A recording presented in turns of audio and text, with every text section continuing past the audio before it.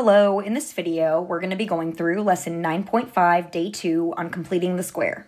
This builds off of what we did in lesson 9.5, day 1. So if you haven't completed that lesson, please go back and do 9.5, day 1 first. The essential question that we'll continue to answer is how do you solve a quadratic equation by completing the square? Now that we know the basics of how to complete the square, let's look at how we can use completing the square to solve a quadratic equation. The first step of the process is to get the left side of the equation in the form x squared plus bx, and you want to keep the x squared term positive. So if we go over here to our equation, we want to just get rid of that minus 8 and move it to the other side. So I'm going to add 8 on each side, and that gets us down to x squared plus 6x equals 8. Now for step 2, we want to complete the square by adding b over 2 squared to both sides. It's really important that you remember to add it to both sides. So the trick that I like to use, and that I've seen work well for students in the past, is just draw yourself a blank out like this. Because whatever we add to the left side to complete the square, we have to add that to the right side as well to keep the equation balanced. That number right there is going to be the b over 2. In this equation, b is 6. So b over 2 squared becomes 6 divided by 2 squared, which is 3 squared, and 3 squared is 9. So we're going to add 9 on each side. And now that changes our quadratic equation to x squared plus 6x plus 9 equals 17. Well, now we're ready to factor the left side of the equation into the square of a binomial. And remember that square is just x plus b over 2 quantity squared. So here that's x plus 6 over 2, so x plus 3 quantity squared equals 17. And now that we have it as a binomial squared, we can undo the squared by taking the square root of both sides of the equation. And don't forget the plus or minus. When we solve with square roots, we have to remember that plus or minus to get both of the answers. So square root this side, square root the right side as well, put the plus or minus in front of your radical, and now we have x plus 3 equals plus or minus the square root of 17. Remember, the square and the square root cancel each other out. That's why it's just x plus 3 now. And at this stage too, we should also check to see if the radical can be simplified.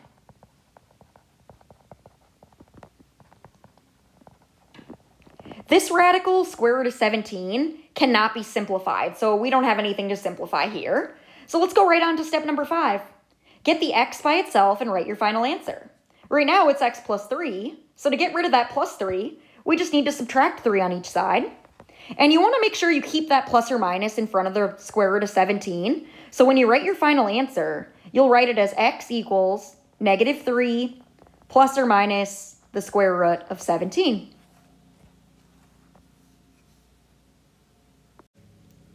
It'll take a few problems to get the hang of this, so just kind of be patient with yourself. I know completing the square is a little tricky at first. Look at those 5 steps that you wrote down and filled in and use them to help you with the process. The first step is just to get the x squared plus bx term alone. So you want to move the constant plus 16 here to the other side. So let's begin by subtracting 16 on each side. And that gets us down to x squared minus 14x plus something equals negative 16 plus something. And you're going to add those blanks so you remember that whatever we add to the left side to make the perfect square, we have to add the same thing to the right side. All right, now that number there is going to be the b divided by 2 squared. Here, the b is negative 14. So we have negative 14 divided by 2 squared, which is negative 7 squared, and negative 7 squared is 49. That means we need to add 49 on each side. Now this side is going to factor to a perfect square. X plus b over 2 squared. Remember, the b over 2 was just negative 14 over 2, which is negative 7. So our factored form is x minus 7 squared, and that's equal to negative 16 plus 49 is 33. Now let's get rid of the squared by taking the square root of both sides of the equation. Don't forget the plus or minus in front of the square root of your number. That'll then get us down to x minus 7 equals plus or minus the square root of 33. You'll want to check to see if the radical can be simplified. Square root of 33, if you try to make your factor tree for it, the only numbers that multiply to 33 are 3 times 11. But that's not a pair. There's no perfect squares that go into root 33, so it's already simplified. That means we just have one step left to get the x by itself. We have to add 7 on each side to give us a final answer of x equals 7 plus or minus the square root of 33.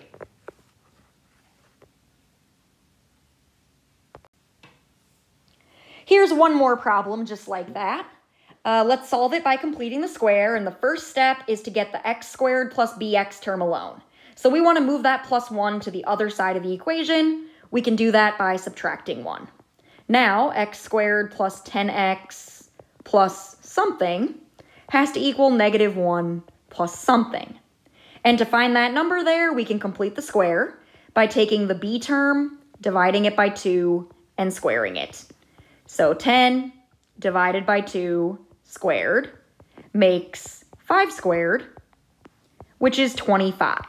So let's add 25 on each side here.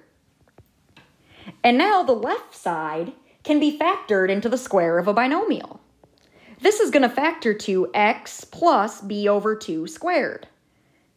And the b over 2 was 5. So we have x plus 5 squared equals, and then negative 1 plus 25 is 24.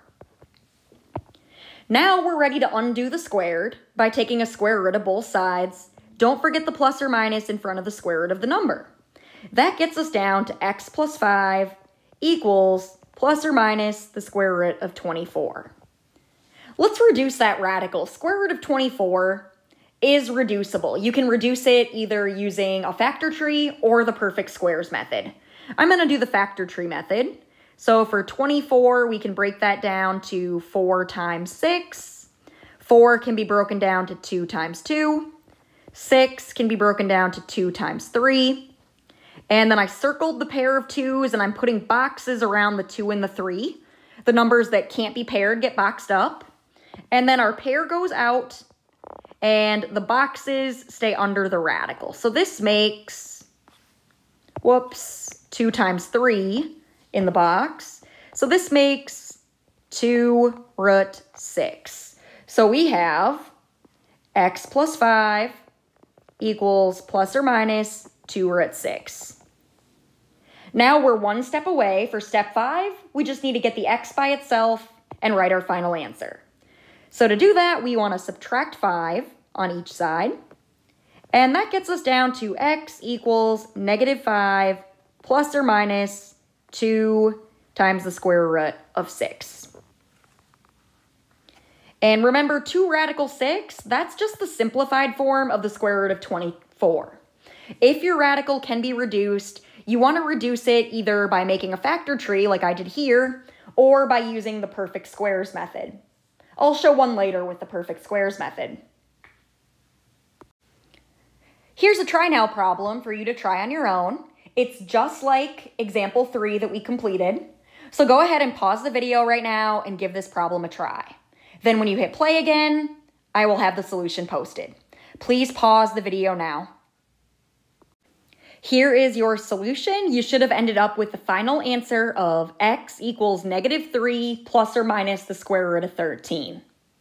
You can look at the work steps here, pause the video if you need to. For example 4 in our notes, we're still going to be using the same process of completing the square. You'll just notice that these questions require a little bit more rearranging at the beginning in order to complete the square. Remember that the first step of the complete the square process is to get x squared plus bx alone on the left side of the equal sign. So with this problem here, we need to move that 14x to the other side. And to do that, we can subtract 14x on each side of the equation. That'll get us down to x squared minus 14x plus 9 equals 0. But now we have to move the 9 to the other side. We want just the x squared minus 14x on the left side of the equation. So to undo that plus 9, we can subtract 9 on each side, getting us down to x squared minus 14x plus blank equals negative 9 plus blank. Now we're ready to complete the square by taking b divided by 2 and squaring it. You can see here that our b value is negative 14. So negative 14 divided by 2 is negative 7, and then square that, and we're at positive 49. So add 49 on each side, and that'll get us down to x squared minus 14x plus 49 equals negative 9 plus 49. Now we can factor the left side into the square of a binomial. This is x plus b over 2, which is negative 7. So x minus 7, quantity squared, equals 40. Now let's get rid of the squared by taking the square root of both sides of the equation. Don't forget your plus or minus in front of the square root of the number. X minus 7 equals plus or minus the square root of 40. Now square root of 40 can be reduced here. I'm going to use the perfect squares method on this one. We want to find the largest perfect square that divides evenly into 40. You have a list of perfect squares from lesson 9.3. We want to look at all the perfect squares that are below 40. So that would include 1, 4, 9, 16, 25, and 36. In that list there, the largest number that divides evenly into 40 is 4. So let's rewrite the square root of 40 as plus or minus the square root of 4 times 10. And then since 4 is a perfect square, we can take out that perfect square, split it apart like this, and we get plus or minus 2 root 10. So square root of 40 is the same as 2 root 10. So I'm going to replace that plus or minus square root of 40 with plus or minus 2 root 10. And now we're one step away from our answer. The last step is just to get the x by itself. So let's move that minus 7 to the other side. We can undo a minus 7 by adding 7 on each side, giving us a final answer of x equals 7 plus or minus 2 root 10.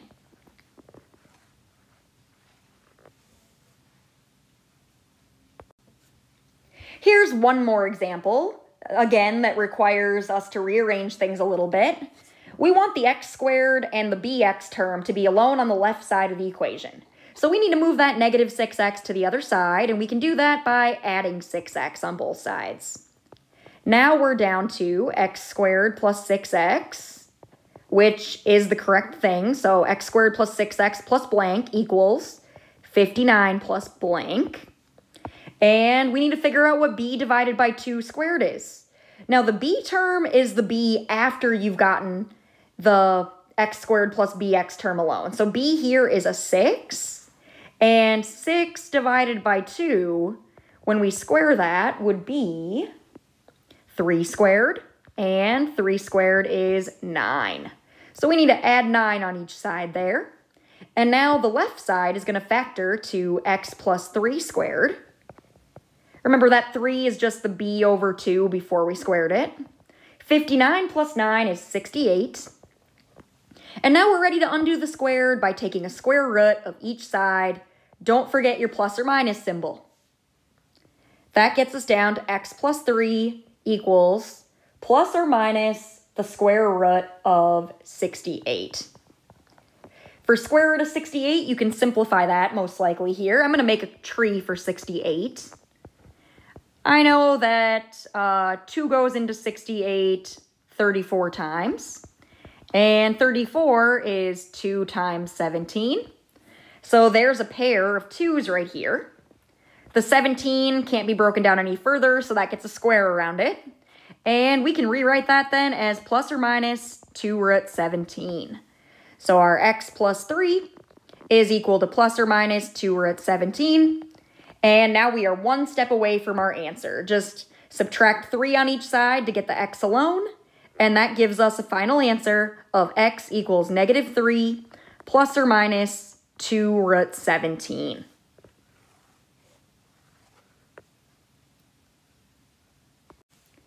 Here's one last try now problem for you to try on your own.